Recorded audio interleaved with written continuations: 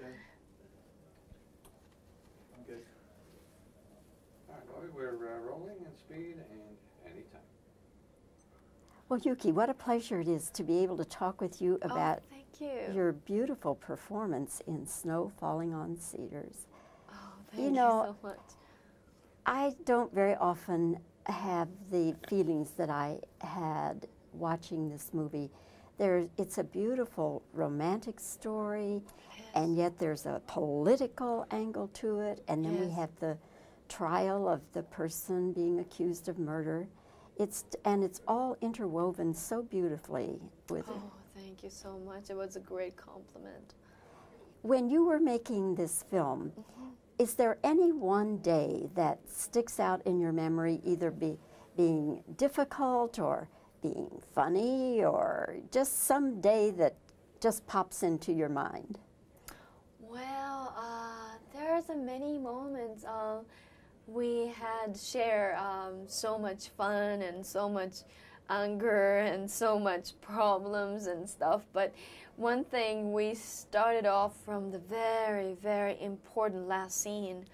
It was my second scene after I started shooting this film, and which is the last climax scene, and which was very difficult for me to get that feeling because everything's finished. Now, can I hug you for 5 seconds? Like, can I hold you now? It's very difficult to say that words because I have to imagine all things, like whole story, and I have to create that feeling in the second day of shooting. So it was very, very neat. But at the same time, we were in a very snowy area, but that year was a terribly small snows.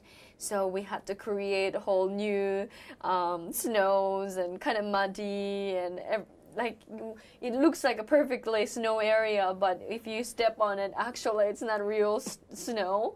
It was quite unusual for me, and it was fun. It was really like, it makes me feel like, wow, this is so Hollywood. They created a big set with full of snow, which is not snowing yet. Yeah.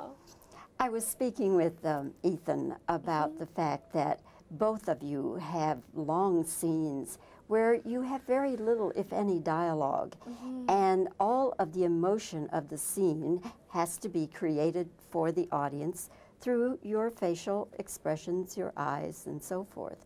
Yes. Now, when you're playing those kinds of scenes, Yuki, do you, in your own mind, make up some dialogue as if it's running through your head and you're thinking it in your head but not saying it? Oh, I love talking about this kind of acting thing, but basically, I never try to calculate myself to be the character. I always try to feeling about the character, like what's happening now. I try to keep eye on everything, every people in the courthouse or maybe on the street, so that I can start feeling about something and let my feeling feel about it. That's like my easiest way to act. So I don't particularly saying something in my mind. I really don't, but I just try to be there and looking at the person carefully and looking at Ishmael or looking at Kazuo and try to let me feel what I feel.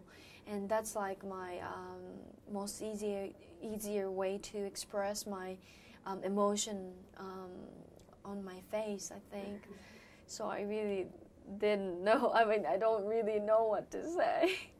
Well, your looks say thousands of words, and that's really what gives it such a beautiful performance. Oh, thank you. Again, congratulations to you, and I thoroughly have enjoyed this brief but very nice visit with you. Thank you, me too. Thank you, you for too. interviewing me.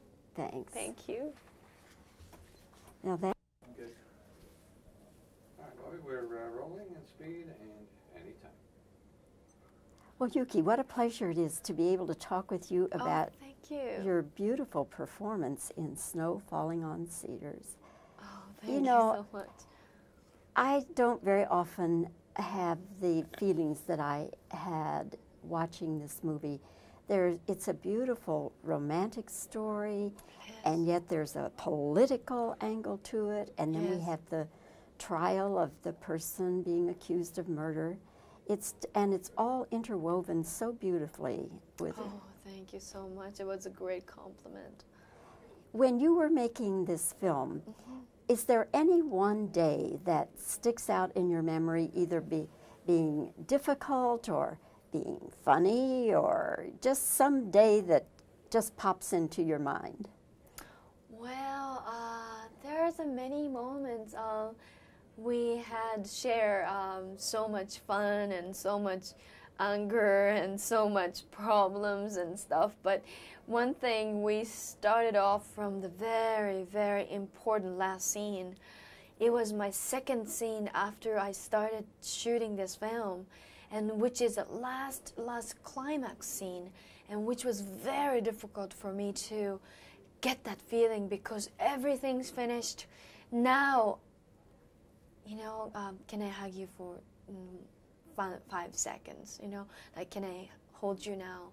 It's very difficult to say that words because I have to imagine all things, like whole story, and I have to create that feeling in the second day of shooting. So it was very, very neat, but at the same time, we are in a very snowy area, but that year was a terribly small snows.